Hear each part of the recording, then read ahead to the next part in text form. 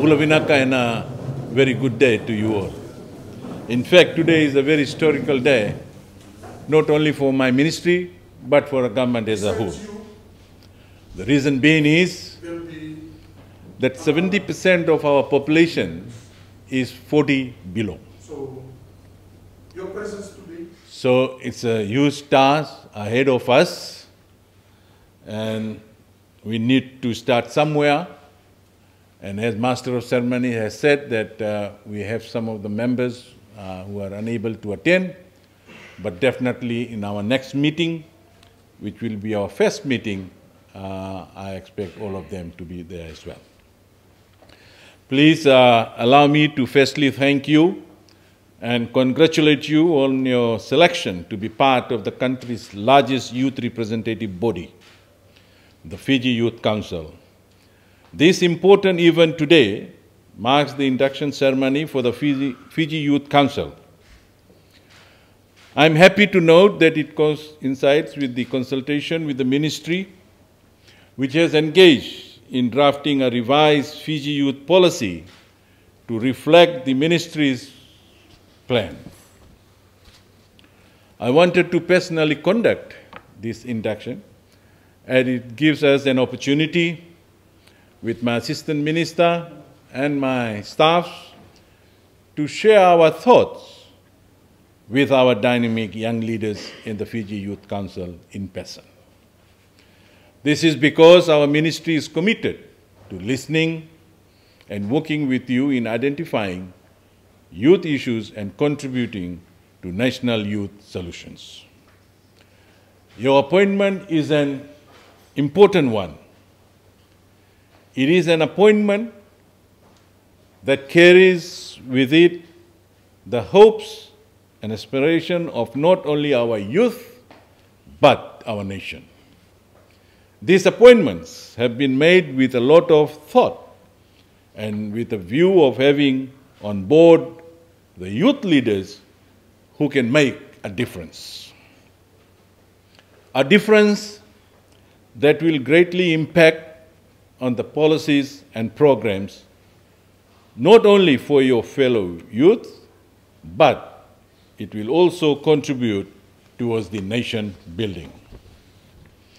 I know that all of you will view these appointments with seriousness and that you will have the zeal to helping young Fijians discover, express, and develop their unique creativity.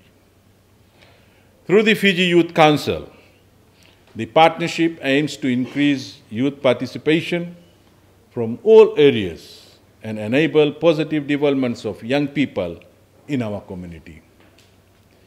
As youth representatives, you must always remain apolitical.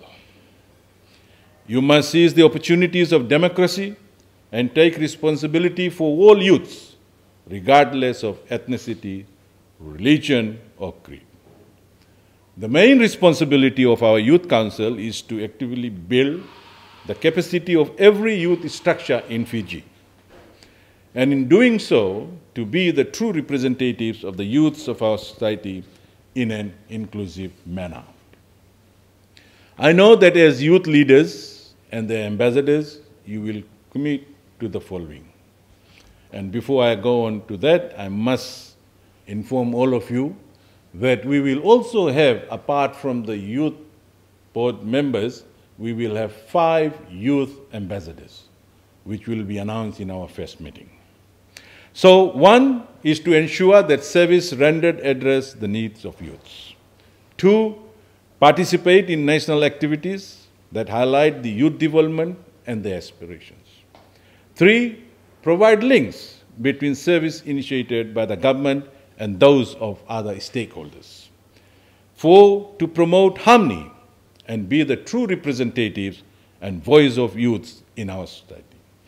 5, to demonstrate leadership built on the foundation of trust and integrity. 6, to ensure that all youths participate in the process of social and economic development of our country. 7, to have an open mind and embrace diversity and inclusion and difference of opinion. Therefore, I strongly seek your courage to address these problems and contribute to the national solution. Seizing the opportunities of democracy is central to pushing back the frontiers of poverty. It means we must make progress in everything we do. We must intensify the campaigns of youth economic participation by developing their skills, by confronting the challenges of health and education awareness. You can help in progressing Fiji's government's agenda in the development of human capital and minimizing the unemployment. Government cannot do this alone, and will need your support in building a better future for our young generation. We must ensure that every member of the Youth Council practice what they preach and participate in the implementation of the programs of action of this Youth Council as well as Fiji's National Development Plan. I wish to conclude by challenging you all to strengthen and uplift the lives and capacity of our youths. You as members of the Fiji Youth Council are the leaders of Fiji's tomorrow today. Thank you and Vinaka.